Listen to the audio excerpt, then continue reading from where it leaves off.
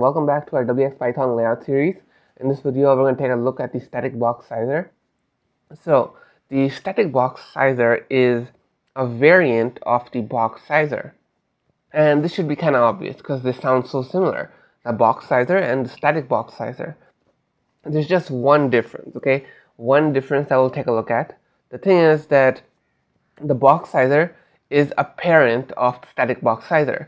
If you go look at the inheritance diagrams on the documentation, you'll notice that StaticBoxSizer inherits from BoxSizer. Now, this means that 90% of the functionality is the same, okay? The entire orientation, if you remember correctly from the last video, all the orientation, vertical, horizontal, the way they stack widgets inside of themselves, okay? All of that is the exact same, okay? So we won't be taking a look at that over here, okay? I mean, obviously, we will be adding in some widgets in that manner, but I won't really be explaining them in that depth, okay? So if you want to learn more about the BoxSizer and how it really works and the StaticBoxSizer, okay, be sure to check out the last video, okay? Because you need to learn both of these videos, okay? Both of them are pretty important, okay? Now, the thing is that the StaticBoxSizer has one main difference, and that is with the creation of a static box. The StaticBoxSizer is basically a combination of a static box, the static box widget, okay, and the BoxSizer. That's where it gets its name from, the static box widget and the static box widget and the BoxSizer, okay. So it's a combination of these two things. Now, it's a bit hard to actually explain this, okay. It's basically a BoxSizer surrounded by a static box, okay. Now, if that didn't make sense, that's okay. Let's just go ahead, make the thing, and then you'll automatically understand what's really going on here, okay? So I'll go ahead, create the sizer, wx.staticBoxSizer, okay? And what are the parameters? Well, this is actually where the main difference lies, okay? If this was a regular BoxSizer, what would you do? You would just type in the orientation like this, right? Like wx.vertical. But over here, we add in two parameters, okay? The first parameter is going to be a static box widget. Yes, that sounds a bit weird, but that's what you need to do. Okay, I'll create it, wx.staticBox, okay? The parent will be self.panel, okay? What's next? The label on the static box. I'll just call it button box, okay? Because I'll put in some buttons into the StaticBoxSizer, okay? And there we go. There's our static box created, okay? And I'm going to pass in the second parameter, the orientation, okay? Which in this case, I want to be vertical, okay?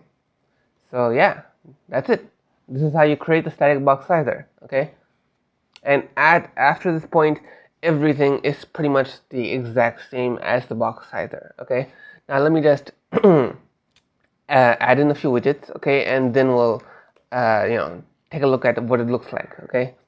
So let me add in a button, okay? wx.button, alright. Self.panel as a parent. Label can be something generic, button1, okay? And the parameters, again, these are the exact same as before, okay? We don't even need to add in any parameters, and it'll just go on its default values, okay? Which is the flag is 0, the border is 0, etc. Okay, I don't want to add any extra parameters like that, so I'll just leave those for now. We discussed all these flags and extra parameters in the last video, so go and check that out if you want to. Okay, so yeah, I added 3 buttons in here. Now what I'm going to do is go here, self.panel.setSizer, and put in the sizer over here. Okay, now let's run this.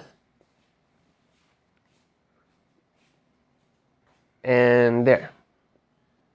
As you can see, it looks a bit weird right now. Okay, you can clearly see the label up there that we usually see on a static box.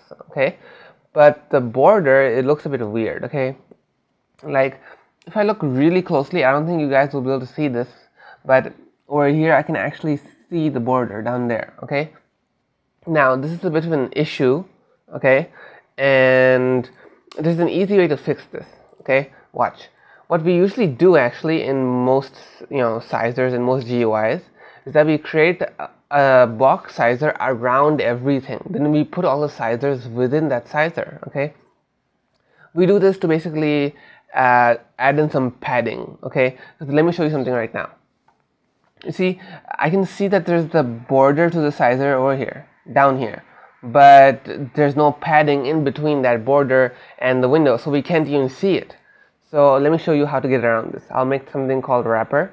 Okay, it's actually just a box sizer, and I'll give it an orientation WX vertical. Okay, and I'll come down here and change this to wrapper. Okay, and into the wrapper I'm gonna go ahead and add the sizer. Okay, now watch. There you go. Looks a lot better now, right? We can clearly see the boundary around over here. Okay, and guess what? The real reason why I've added this is because of this. Flags is equal to wx.all, border is equal to let's go with something big, 20. Okay, just watch. There, you see that we can now add in padding. Okay, we can add in padding. This entire sizer, the static box sizer that we made, is just another sizer within the box sizer that we made. So we kind of gained some extra control over our GUI. Okay, so it's kind of a nice way of doing things. So yeah, but basically here's our static box sizer. Okay, you can clearly see that we have a bunch of widgets. There's a static box label over there. There's the border over there. So yeah, it looks kind of nice, honestly. It's kind of good for grouping widgets and stuff, I guess. So yeah, pretty good. Otherwise, yeah, we're pretty much done here. So there's much more to discuss. Okay, and stay tuned for the next video where we discuss the GridSizers and the other types of GridSizers. Okay, because there are also variants of the GridSizers. Right? So yeah, subscribe to the channel, leave a like, leave some comments. Okay, and hopefully I'll see you guys in one of my later videos.